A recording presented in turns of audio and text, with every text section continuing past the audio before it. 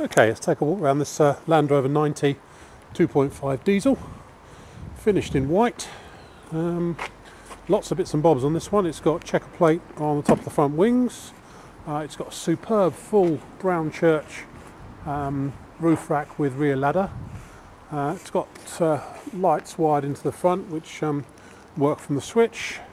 It's got side steps. It's also running what are the size of those? 750 by 16 LTs tyre wise, which are a nice combination on off-road ones. It's got rear step. It's got a full tow pack in the back here.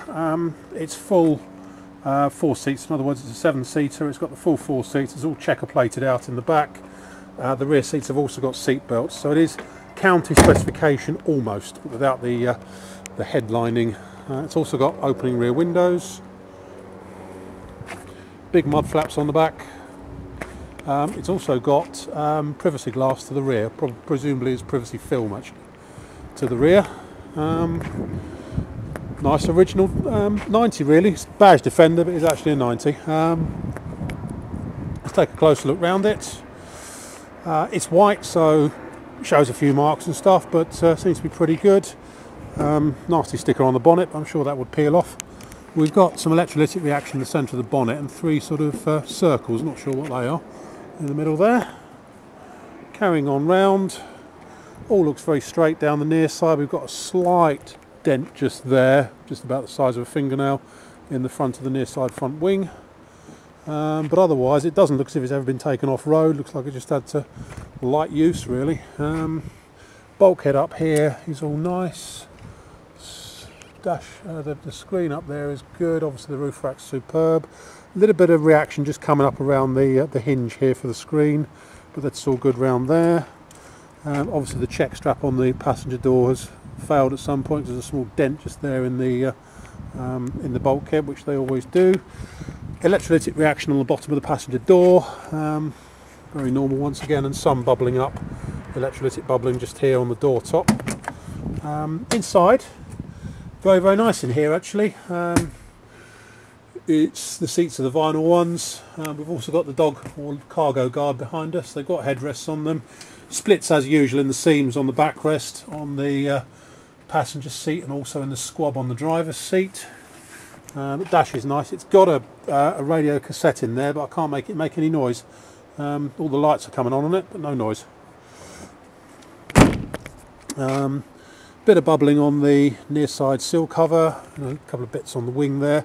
It's had a bit of touching in just around here underneath the window, and again around the back of the wing there. There's also electrolytic reaction bubbling up around the back of the near side wing. Electrolytic reaction on the tailgate along there and up there. It's always away with these. Excuse my bag. Those seats will fold down as well. As they all checker plated out in the back there very nicely.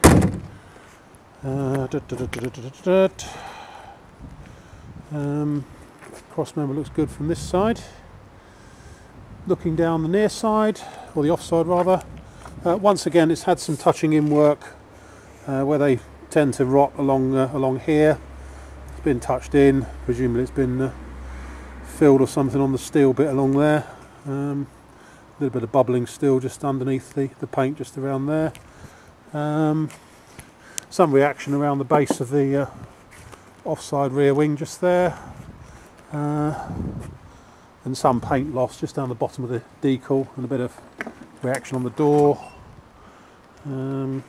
That's about it. Inside here, as we say, dash is nice. All this is good, but we do have a split in the vinyl on the driver's seat, which is the norm.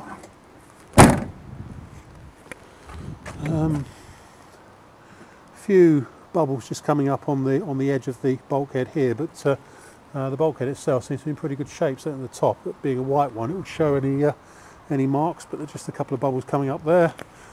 And offside front wing has got a sort of a gouge in it from there to there. Hasn't broken the paint, but looks like it has been touched in at some point, in actual fact, around it. That's about it. My name's Simon. You can reach me on 0771 906 9353, or in the office on 0118 946 3352 if you want any more information on this rather nice 90 diesel. End.